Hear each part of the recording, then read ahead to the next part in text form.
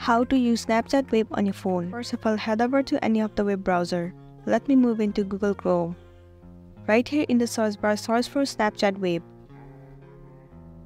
Head over to the very first site. It will land you on this interface. Right now you can see that there is no any option where you can use the Snapchat Wave. So what you have to do is tap on this three dot at the top right corner. Click on desktop site. It will open up your page on desktop site. So now you will be able to open up your Snapchat account on Snapchat Wave. In this section, enter the username of your Snapchat account and then tap on next. Now enter the password of your account and then tap on next.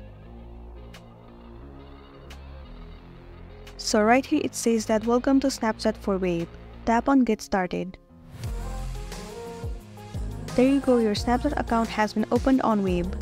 At the left side of the screen, you'll be able to see all the people you are connected on Snapchat. Head over to the inbox of any of the friends from here. It will show you all the conversation and the details that is saved on Snapchat. So that's it, and this was a tutorial video on how to use Snapchat Wave on your phone. I really hope this video is gonna be helpful for you. Thank you for staying with us till the end.